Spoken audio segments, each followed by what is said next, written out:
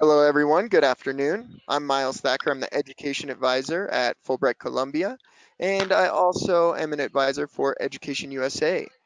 Um, it's noon today on a Thursday, and we are having another university webinar. Today, I'm pleased to present you all with Michael Bussell, who's the Associate Vice Provost at International Affairs, North Carolina State University.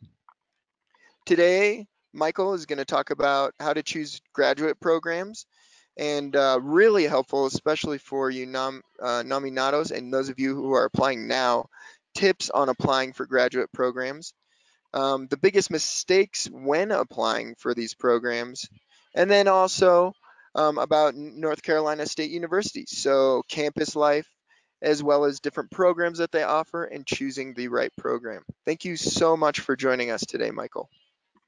Well, it's my pleasure, Miles. Thanks for allowing me to speak with some of the nominees and those who have already been awarded a Fulbright scholarship.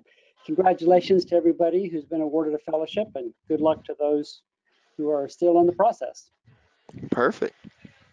So it's a pleasure to speak with you and to share a few slides with you as you are thinking about which university to apply to and which university you end up studying at. We are very interested here at NC State in Colombian students joining us.